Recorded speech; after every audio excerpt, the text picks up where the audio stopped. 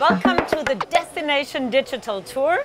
I am joined here by my colleague Karsten, and we will be talking about digital train solutions. Karsten, what kind of special solutions do we offer?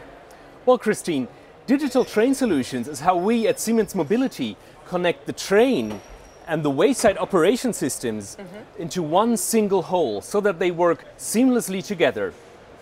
My colleague Lars will now show you one example of what we can do with this technology. Okay, Lars, so you're the one who is operating the dashboard and you will do a live demo now. Yeah, and I will actually show you how to wake up a train from the wayside. Okay. So what you can do and imagine is that you have a train and the operator needs that train a little bit earlier than expected. And therefore you can actually just filter and look for a train which is available a little bit earlier than expected.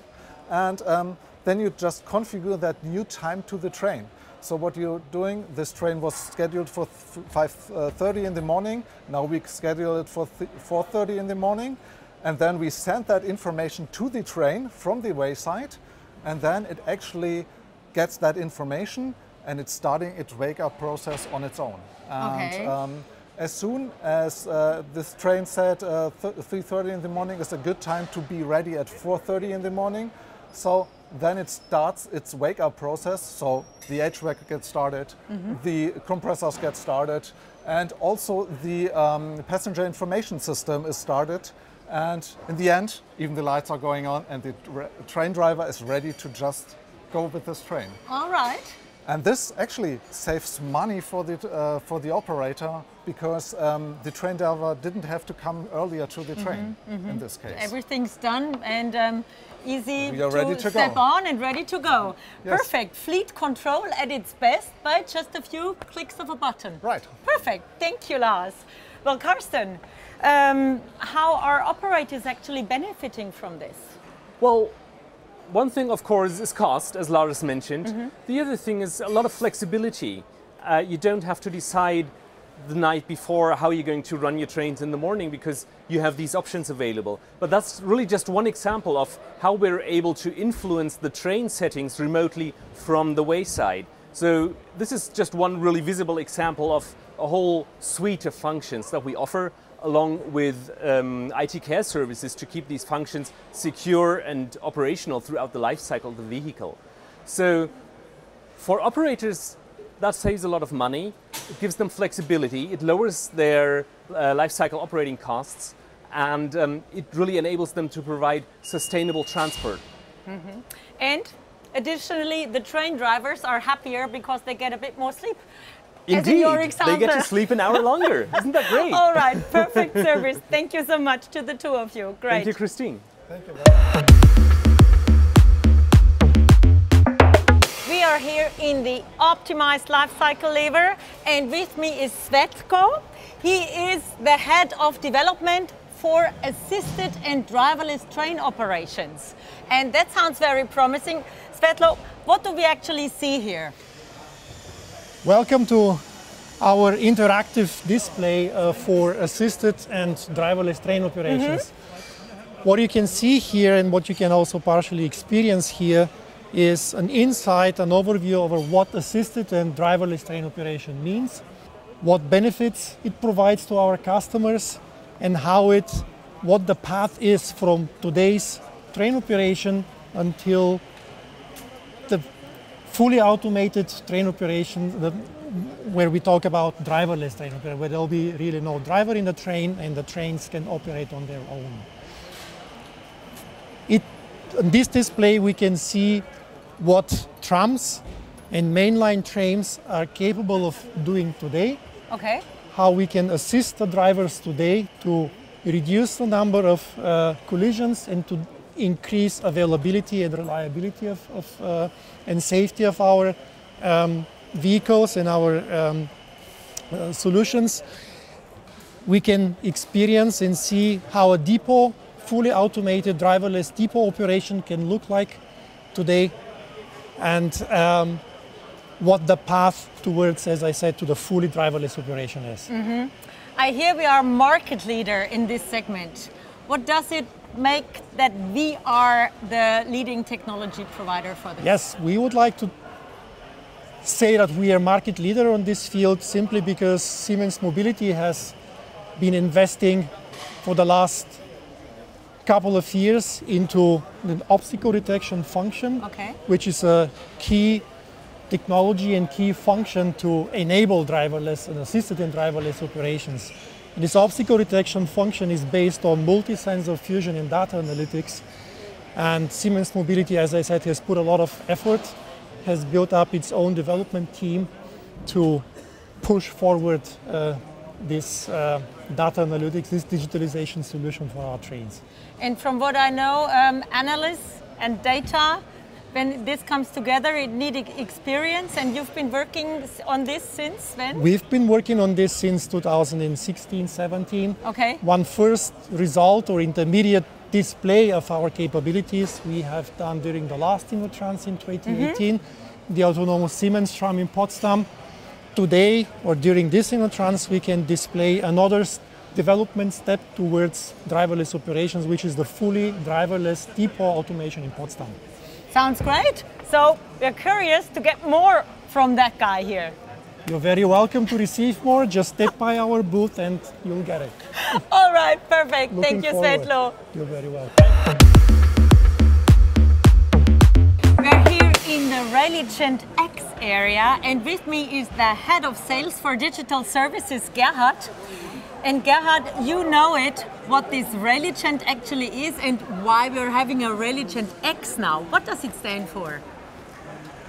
Well, Religent is our application suite for digital services, and the new X in Religent stands for its expansion with the Siemens Accelerator. And that enables interoperability and data exchange between application and services. And actually what you can see here is demo screens or touch screens where you can inform yourself of our highlight projects. And yeah, just to give you an overview, Religent X is addressing basically the three key stakeholders in the rail business, which is the asset owner, the operator, and the maintainer. Now, for example, if you are an asset owner, then you might be interested in our digital asset management solution, which helps you to optimize or find the right balance between performance, cost, and risk, which actually helps you to maximize the value of your assets. And if you are an operator, you will be interested in operation intelligence for fast incident management. And if you work in maintenance, then maintenance intelligence will help you in the transition from preventive maintenance to condition-based maintenance and to predictive maintenance. So, as you can see, Religent X is already quite well on its way. But we believe that we can only grow and scale Religent X or any other digital solution if customers, partners, and developers are collaborating. And Religent X is actually supporting that. And kind of brings not only advantages for the target groups you just have mentioned, in the end, the passenger is the one who contributes the most out of that. Absolutely, because he needs to rely on rail functioning, and so that rail is the preferred option for mobility for our passengers. All right, so talking about this 100% availability, are there any additional benefits coming along? Yes, there are, and yeah, maybe I can ask you that.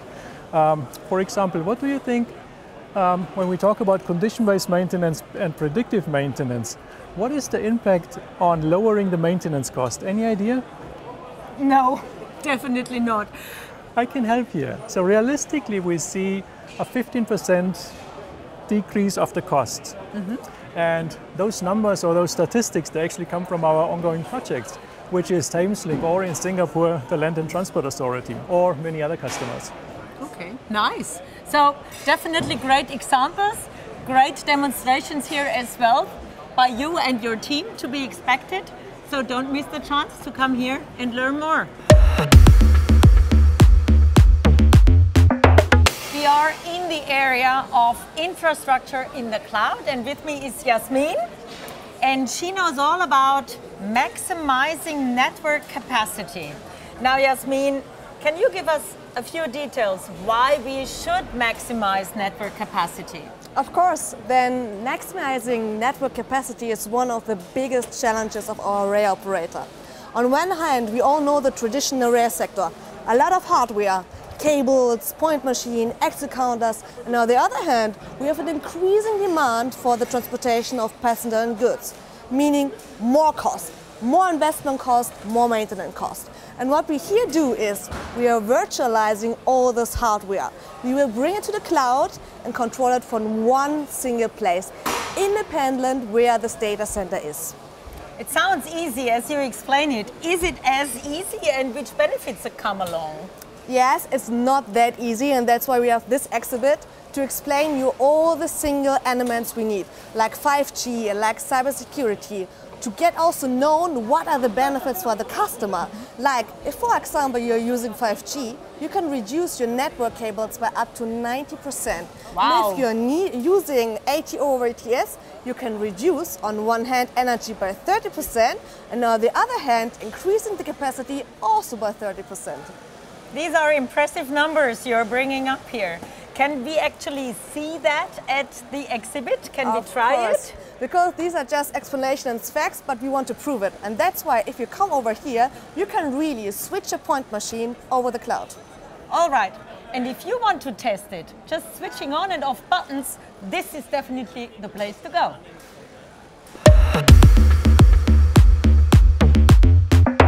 We're still in the area of maximizing network capacity and the question how to get more passengers onto the train. And with me is Alex. He's an expert on train-to-cloud solutions. And as we've been talking before about infrastructure in the cloud, I'm wondering how these two are connected. So infrastructure in the cloud is one key element of our train-to-cloud solution. What we want to showcase here on our exhibit is we want to take our customers onto a journey. We want to take them onto a journey. How does the CBTC system look today? And how does it look in the future? And how do we, as Siemens Mobility, how do we want to shape the future? How do we think does CBTC technology looks in the future? And we do this by using different tokens. And these different tokens represent different subsystems. And by putting these different tokens onto the antenna, we show for the different subsystems how do we combine the real and digital world? How do we address topics like sustainability, efficiency? What about connectivity and lifecycle costs, and also passenger experience? And this is what we do for each and every subsystem. And I think this is an interesting journey for the customer. And I think this is an innovative thing we can present, how we can present ourselves. Definitely. So a lot of topics to look at and to kind of try out with the different tokens, get more information. You shall not miss it. Thank you. Let's talk about mobility software now. And with me is Svenja. She knows all about an optimized customer experience and processes which are actually handled by the rail operators. Svenja, how are these two actually combined? How do these play together? First of all, in our portfolio, they play together very well because we have solutions for both. And to provide the perfect passenger experience, it's important that the operators are in full control of their core processes. For example, you want to provide the passenger with accurate and up-to-date information. But first of all, the operator needs harmonized and up-to-date data so they can give it to the passenger. And for example, even the nicest, fanciest, shiniest passenger app doesn't help if the train's running late. So you have to make sure that you reduce delays, and if there are delays, that you inform the passengers very well that you have the data to do so, and then you can improve the passenger experience. And even though it's different apps, different companies, different operators, they all play together? Our solutions play very well together. Yeah, it's more like an ecosystem. All our solutions are very modular. They are API driven, so they're made to work with other solutions and other systems, and of course our solutions. So can you give me an example how this kind of app service is going to look like for a passenger, the ideal way? Something we're working on at the moment is, or for some years now, is the mobility as a service field. This means that the passenger can plan, book, pay their ride at one central hub. This is in most cases an app, and it's across all modes. So it's seamless travel from door to door, whether it's bus plus train plus scooter, or your own bike plus train plus light rail or something. It's all in one place, and you don't have to consult several websites to find out the best way to get to your destination. It gives you more freedom. Curious to test this. I take you by the word. Yeah, I'm gonna go for that. Mobility software. We're here at the center of our fantastic booth at InnoTrans at the so-called Siemens Accelerator. And with me is Philip. He knows all about it. And you can tell us now what's the secret behind the Siemens Accelerator for transport and what stands behind this magic X. So the Siemens Accelerator is our new open digital business platform that will help us accelerate the digital transformation for our customers. It consists out of 3 pillars. Pillars number 1 is our portfolio. Here you can find curated IoT-enabled hardware as well as software elements.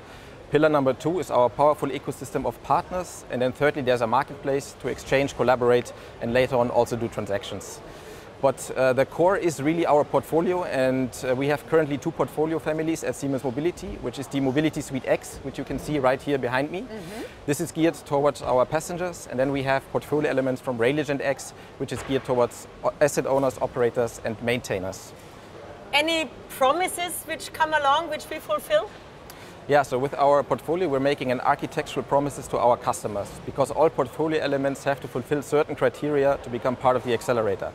So number 1 is we're going to be even more modular, meaning you can imagine the portfolio elements like little Lego building blocks. Secondly, we will create APIs. These are interfaces that allow the exchange of data between hardware and software, and we will open these APIs up. And thirdly, everything will be in the cloud, because this significantly lowers the entry barrier for our customers and allows for a fast rollout. It sounds very easy and simple to use these things and how everything comes together. What are the benefits for our customers? Yeah, so today in the transportation industry, we see many systems from different suppliers that are not connected. This makes it very hard to manage. And with the accelerator and the open API approach, we want to go away from these closed, segregated systems towards a more open and connected ecosystem, which will eventually enable the operator to manage all of his assets centrally in one system. But this also has benefits for customers, as we can now take information about what is going on in the train and make it available to them. For example, the occupancy of a train can be used to have a more flexible seat booking experience.